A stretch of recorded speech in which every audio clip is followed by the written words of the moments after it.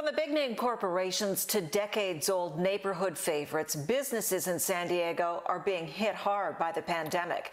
Even as life slowly gets back to normal, many business owners are stuck with tough decisions about the road ahead. Newsday's Steve Price has a closer look at the ongoing economic impacts of the crisis.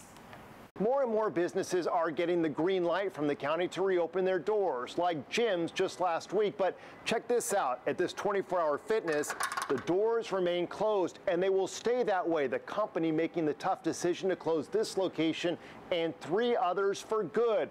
And they're not alone.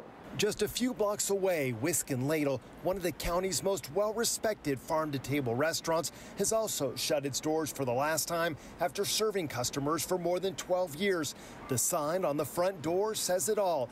After much deliberation about how to reopen and survive in the COVID era, we have concluded there is simply no real viable path forward for Whisk and Ladle. We thought we saw a light at the end of the tunnel, but it turned out that was a train. Mary Licomitros tried to survive through the pandemic, but just couldn't make it.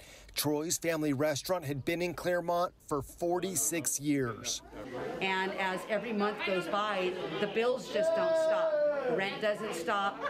The insurance on the restaurant doesn't stop.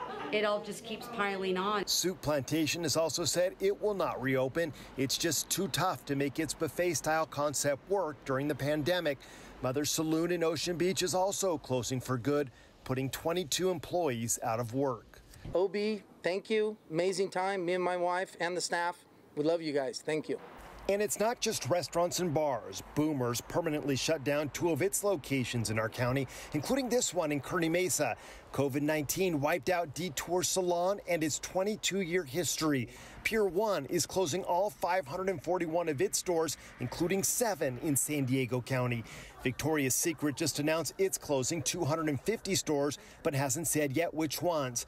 Unfortunately, financial analysts fear this is just the beginning, especially if there's a second wave of outbreaks later this year. Their message, if you like a business, support it sooner rather than later to help ensure it survives. In La Jolla, Steve Price, News 8.